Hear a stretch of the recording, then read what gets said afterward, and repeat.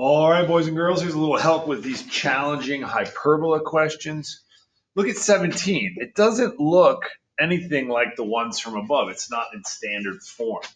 Standard form is if x minus h squared over a squared plus y minus k squared over b squared equals 1. And if we wanted to find c, oh, hold on, Drew, I already messed something up. This is not a plus, this is a minus because we're dealing with hyperbolas. Now here's my little trick. If we want to find c, you do the opposite of whatever this signal is. So in this case, in a hyperbola, it's a squared plus b squared equals c squared. And in an ellipse, Drew, if that was a positive there, then that would be a negative there. So that's just like a little hint that I remember to help. Okay? So we need the right side to be 1. So we want to divide everything by 144.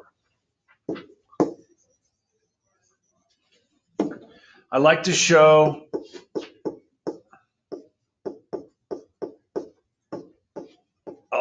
this calculator trick for people that might have a hard time simplifying fractions. If I wanted to do 4 over 144 and get that as a simplified fraction, oh no, hold on, I got it. Oh, come, what happened? Hold on, Drew. Okay, the best way there's 2 ways to do this. The best way, I think, is, and you're going to use this same feature a lot, alpha y equals enter. If you just type in 4 divided by 144, it'll simplify it for you. Okay, 1 over 36. So now, that's going to be, I'll carry this on right over here. Y squared over 36 minus. Now let's figure out what 36 over 144 is. So come over here, alpha y equals enter. 36 on top, 144 on bottom, and you get, so that's going to be minus x squared over 4 equals 1, okay? So now, I know that a squared is 36 and b squared is 4.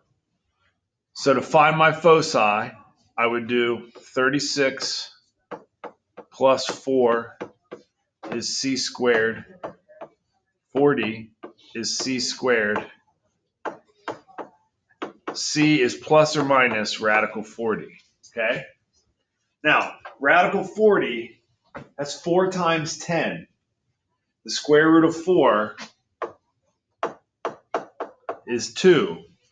So they're going to want that as 2 radical 10. But I want you to know on your test, Drew, I don't care if you leave it like radical 40, okay? Now, I'm telling you right now, I don't think you should do this without sketching a picture.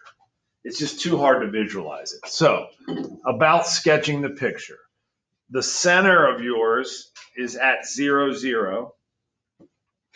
And that's because, if you notice here, there is no h and no k. So the h and the k are 0 and 0. Okay? This is going to open up in the y direction because the y is positive. So at negative 6 and positive 6, those are going to be our vertices. Okay? Now, our foci is radical 40. Now notice, radical 40 is a bigger number than 6. It's how far they are from the center. So the foci would be here and here. And actually, this is why I don't love simplifying radicals. Because I think someone who's good with numbers like you, Drew, would know that like the square root of 40 is bigger than 6. Because you know that the square root of 36 is 6. But I don't know that you would necessarily know that 2 radical 10 is bigger than 6. But anyway, those are those points. So your foci are going to be negative 2 radical 10, comma 0, and positive 2 radical 10, comma 0. And that's how you find the foci. Okay? Now, as far as our sketching it on a graph, I would highly recommend you use your apps for that. But if we weren't allowed, then we would just say that our slope of our asymptotes. Well, another way you can think of this is, see how that's a 4? That means that our B is going to be at 2. And what Mr. Crow has showed me is if you make a little box out of your vertices. Oh, I went too far. And then if you just draw the diagonals of that box, that's exactly what your asymptotes are. So then if I wanted to sketch this graph, it would look like this. But I will definitely show you how to use your apps, your Conics app to do that. So that's kind of everything. This is about as hard as it could get. Asking you about the foci. It's a hyperbola. Oh no, that's the X direction, Drew. Time out. Time out. I didn't listen to my own advice. These are supposed to be in the Y direction. So everything is still the same. The asymptotes are still the same. But my foci is wrong.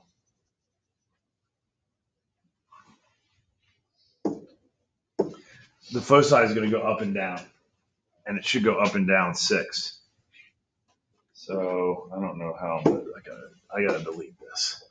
Sorry.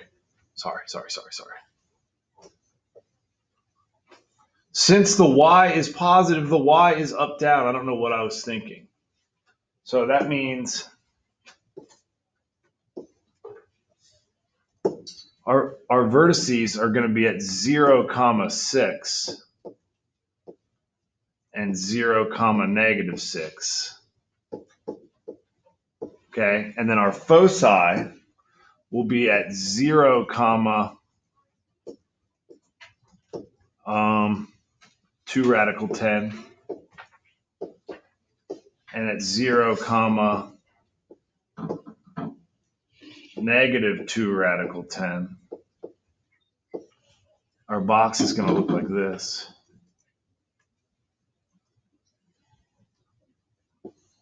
There's our asymptotes. And the hyperbola will look like that. Okay? So remember that the foci are always on the inside of the shapes. So since our shapes are opening up and down, our foci are on the inside of that. Okay? If you had an ellipse and it was facing right and left, your foci would be on the inside of that ellipse. So I'll try to help you with that. Okay? Good job.